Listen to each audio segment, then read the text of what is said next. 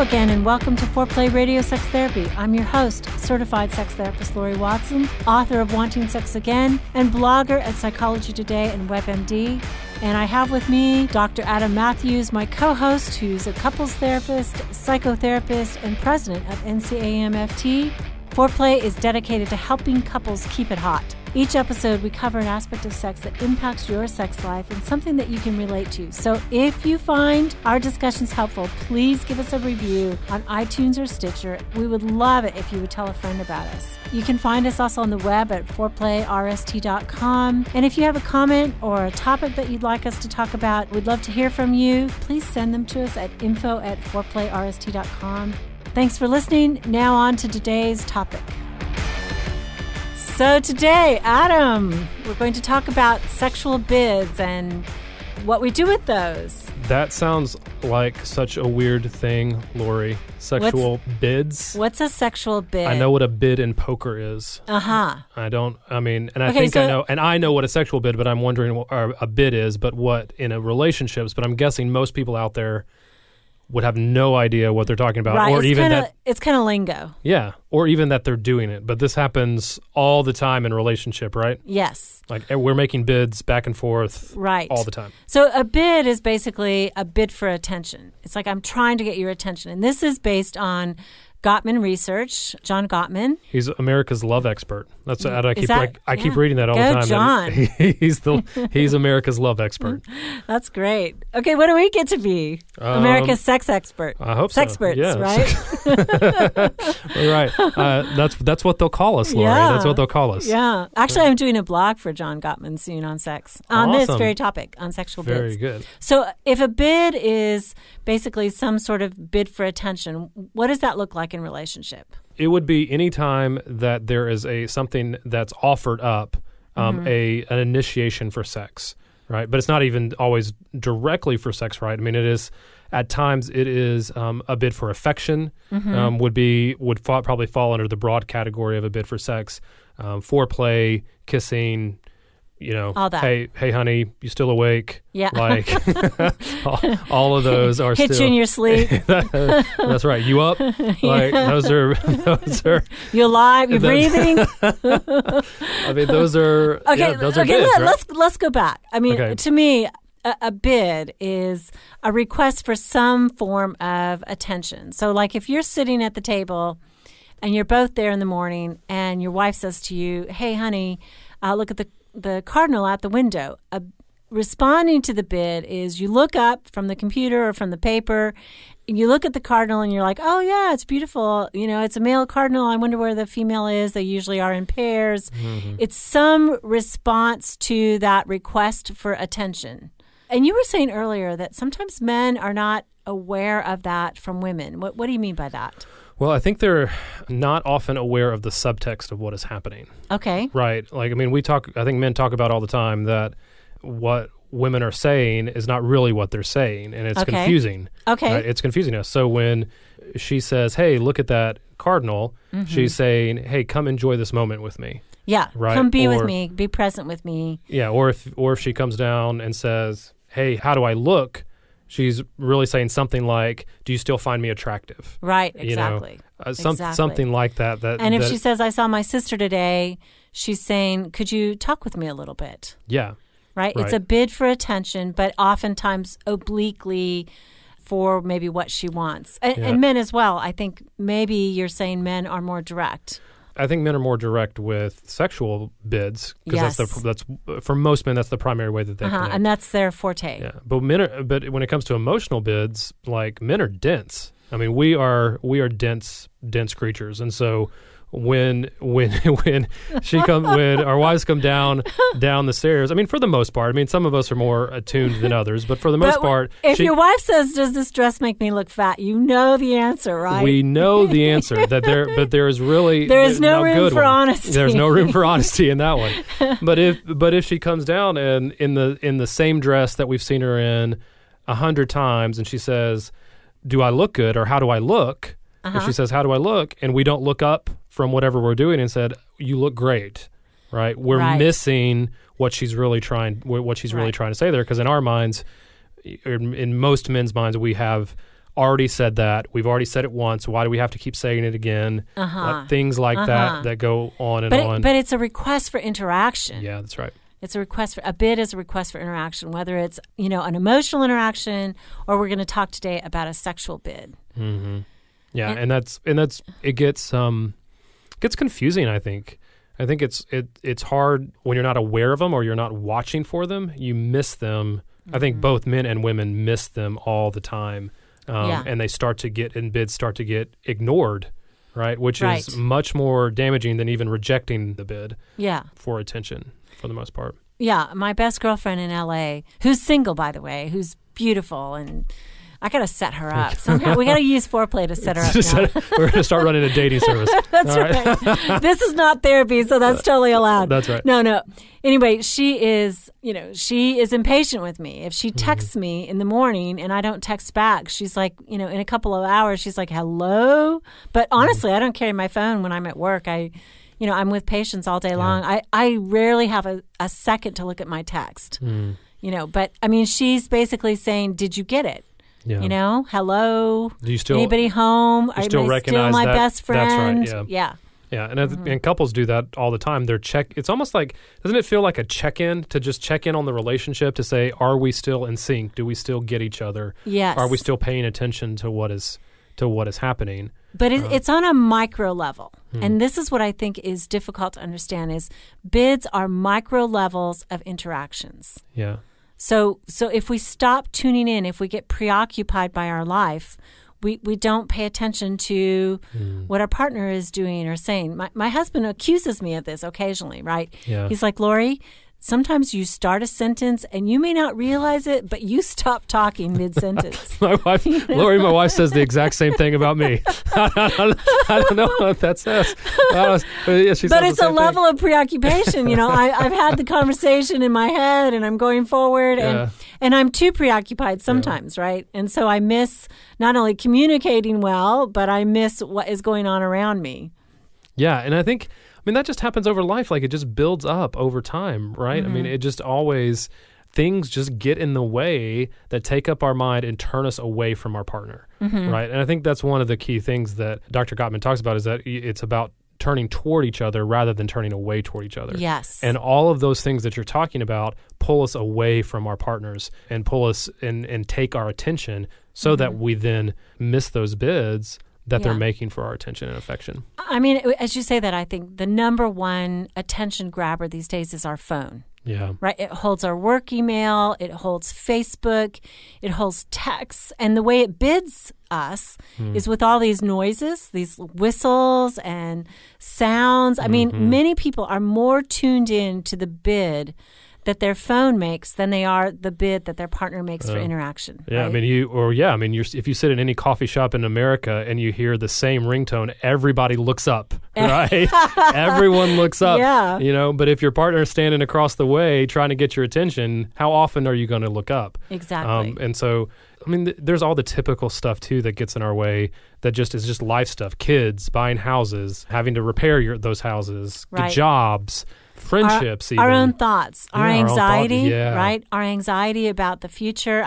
We're not even there, and we're living in some place of worry and frustration that hasn't even happened. That's a great preoccupier. I've been talking to clients a lot lately about the importance of being present. I think that's what when you're present, you are able to catch those bids a lot, right? Because you're not either preoccupied with the past or freaked out about the future. You're able to be right in front of the person that you're with and catch what they're doing with you. And I think that is what is so exciting about falling in love. I don't know if you remember, but to me, time really stood still. There was nothing else that was important. I literally hung on every word that he said, and I was so in the moment. Nothing called to me. Yeah. No other anything was that important as being there, listening to him. I was just exhilarated in every moment, and that's the essence, right, of being very present to your loved one. Yeah, we were the college where my wife and I met. There were all of these beautiful white swings everywhere, outdoor swings. And I remember we would sitting there, and I mean, you could see couples all over the place. That's what, you didn't sit in a swing unless you were coupled up. And we would How just romantic. sit there. Oh yeah, just sit there for hours, right? Talking. Yeah, and I can't remember the last time that amount of time that we had that amount of time to just be able to sit there for hours, hours and hours. And so it becomes much harder to grasp and to hold on to. Right. And be that kind of present with that amount of time. So it's really important, I think, to set time aside to be present to each other. 20 minutes a day even, where all you're doing is looking at each other and talking. No televisions, no phones, no nothing. But I also think that while Gottman really talks about how important it is to pick up on these emotional bids, I think that there is the importance of sexual bids. And many times I think that a sexual bid might be something that is, a sexual bid might be an actual seduction. It might be a lifted eyebrows. It might just be a compliment, or it might be some subtle question. And what I see so much of, and we're going to talk about after the break, is many times the sexual bid is overtly turned away or it's ignored because the person has a different libido, or they are tired of that, or there's the conflict that's already ensued. Yeah. So we want to talk about what sexual bids are and how to give them better and how to receive them and how to turn toward them instead of turning away. So let's do that after the break, right? After the break, you're listening to Foreplay Radio Sex Therapy with sex therapist Laurie Watson and Dr. Adam Mathews, our couples therapist. We'll be right back.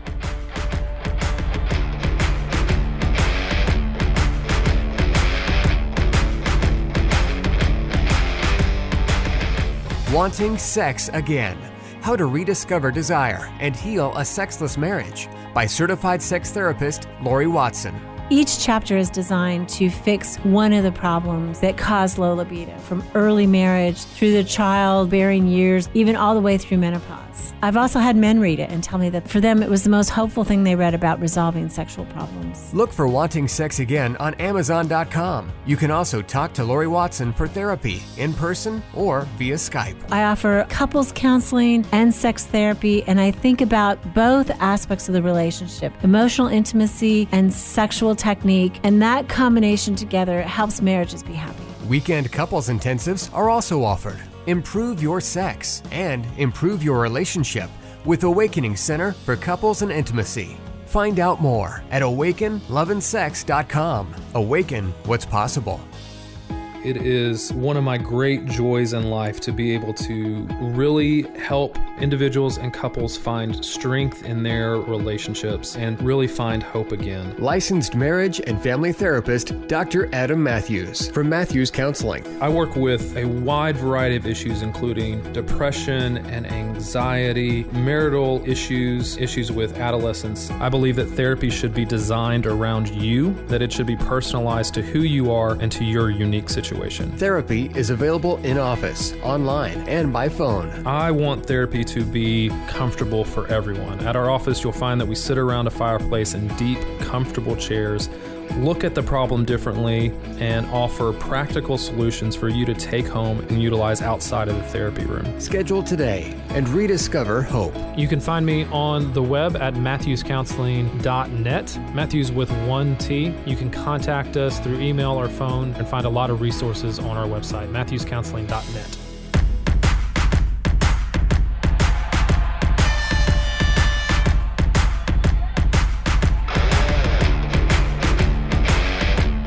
We're back with Foreplay Radio Sex Therapy, and today we're talking about sexual bids.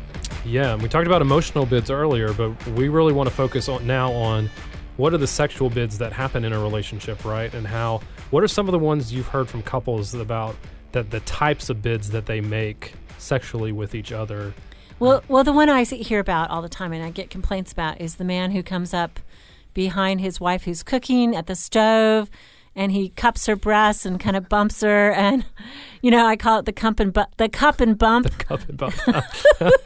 And oftentimes she swats him away. Yeah. It's a sexual bid. It's a very sexual bid, right? There's nothing covert or or subtle about that at all. It's very direct and very, very sexual. Yeah. And some women, of course, love it. I mean, they respond to that kind of sexuality.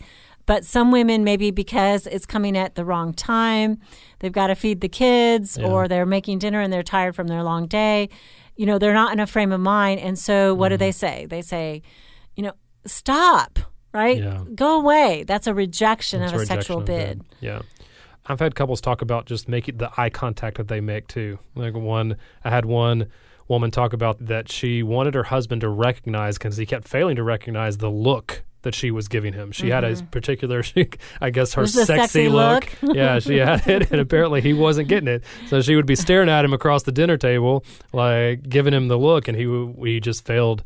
He failed to notice it. Miserably. And so he rather than rejecting it, he just completely missed it and completely ignored it. Yeah, so she actually was initiating, she thought, and he wasn't picking up on it, and she had no idea why, felt rejected. Yeah. Yeah, I think in general, and this is stereotypical, but in general, women tend to make less obvious sexual bids, even if they're interested. Yeah.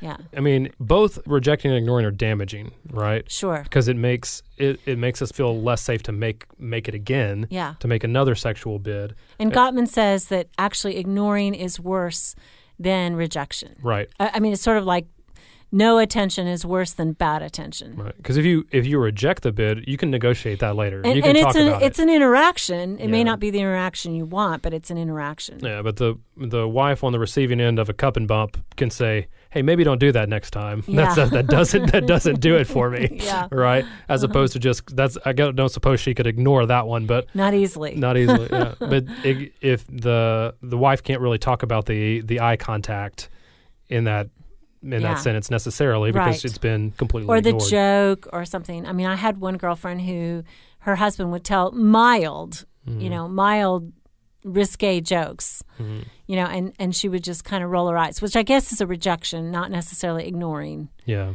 I will say my own husband, this was so funny.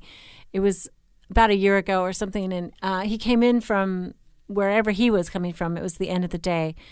And he looked over at me at the table and he said, "Are you tired, honey?" And I'm like, yeah, I'm tired. And later on, I mean, I had in the moment, I didn't get it, right? Yeah. That he was checking me out. But later, about a couple hours later, I'm like, "When you said, 'Are you tired?' were you interested in going to bed?" And he's like, "Yeah."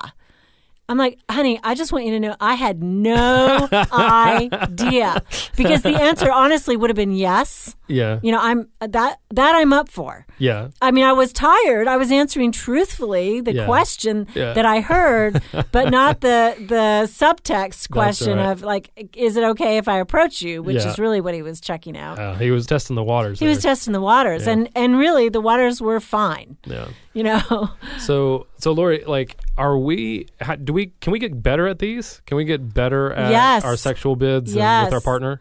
I mean, first of all, I think we have questions, right, for these people to ask their partner is how do you like a sexual bid? Yeah. What's your favorite sexual bid I've ever made? Yeah.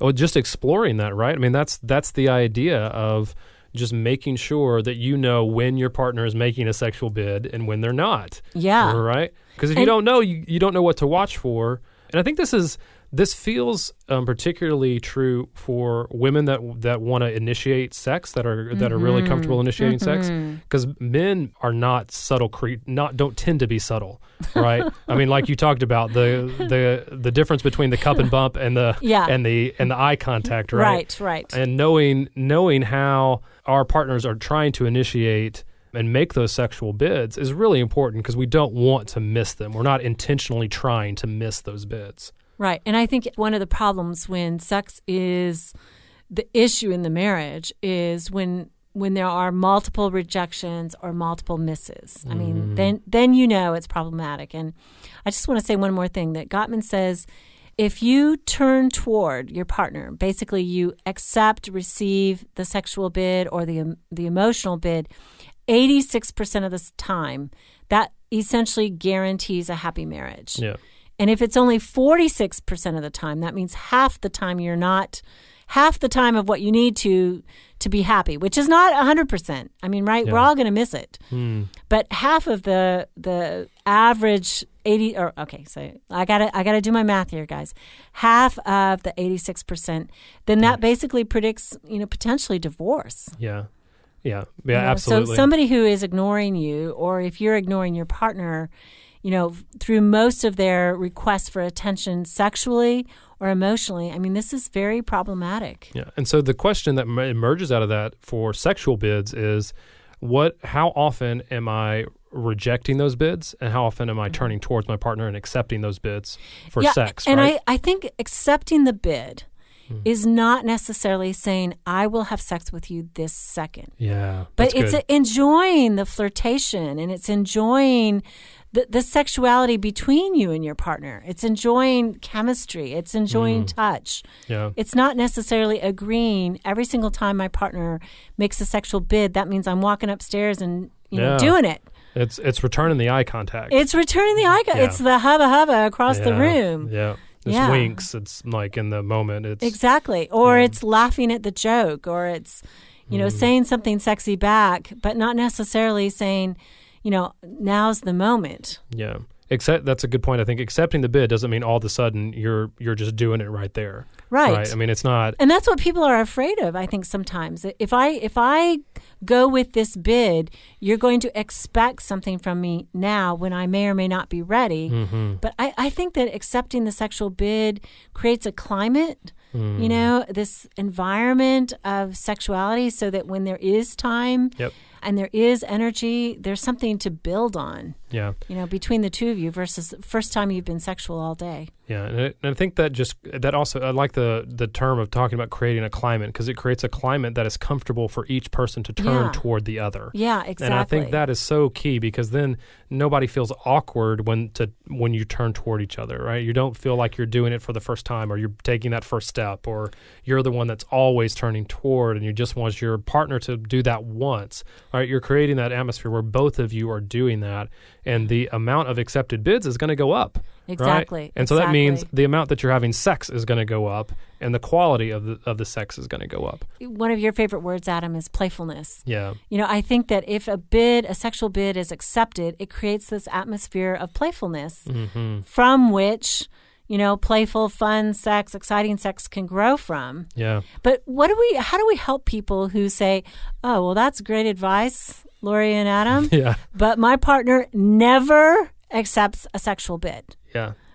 How can we help them? I think looking at just starting the conversation about what is keeping them from accepting the bid, and recognizing, are they rejecting the bid, which means that's the interaction, and then we can start having a conversation about it, or are they ignoring the bid completely? Okay, so I'm going to put you on the spot. I'm going to be the person. And what if they say, I really am not in the mood for that? What if the person says, I'm just not in the mood for it, and they offer me this up, and I've got my mind on other things. What would you say to them? Well, I mean, I think the question would just be back then, well, how can I help that?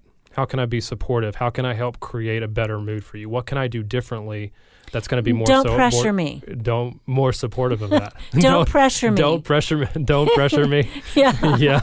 I mean, I think that has to begin that negotiation then. Like, I don't want to pressure you. I don't want to pressure you into doing something that you don't want to do, but this is important for our relationship, right? Yeah. And it at least starts that conversation off. I think the other thing that you can do is talk to your partner about how they like to be seduced. I mean, I think that's key to knowing, like, if there's no, don't pressure me. Well, what feels like pressure to you? Help me understand. I don't want to pressure you. Help me understand. I mean, I hear this. I know this. They're saying, like, well, because they're always thinking about it. They're always saying jokes. They're always being crass. I mean, first of all, I will say there is a select few, but not very many women who respond to the junior high crass jokes. Right. Sometimes not to the explicit. It's like really being somewhat clever here. The flirtation that is clever is much more helpful. And I think if the person is constantly turning away and being who I just was, I mean, the conversation has to be about this is my connection. I connect better through the body. So that's why I'm always making those kinds of bids. And is that person responding to the emotional bids, perhaps, the cross bids that their partner is making? Yeah. Because oftentimes by that time it looks like the sexual bids are being shut down, but usually the emotional bids from their partner are also being shut down, either in retaliation, right, or because the climate has gone dead. They're so frustrated. Anger is ruling the day. Yep. Well, and I think it's important. It's a two-way street as well. So the partner that is never making the sexual bids, I think, has to begin to ask themselves, why don't I ever make sexual bids? What is keeping me from making those bids, and how can I begin to change that? And I think that creates, if the person that's always making the bids is saying, why do they keep getting rejected? And the person that never makes bids is asking, what is keeping me from making those bids? We're taking ownership and responsibility for that for ourselves, and that's going to lead to much more success than if I'm just blaming my partner for never making bids or always making the wrong bids. Right. I like it. Okay. So turn toward your partner out there, both emotionally and sexually, and you are listening to Foreplay Radio Sex Therapy with your sex therapist, Laurie Watson, and Dr. Adam Mathews, our couples therapist. Thanks so much for listening. Hey, help us stay on top here at Foreplay. We'd love it if you would subscribe and share it with your friends. And please take 1 sec and rate and review us. Thanks so much.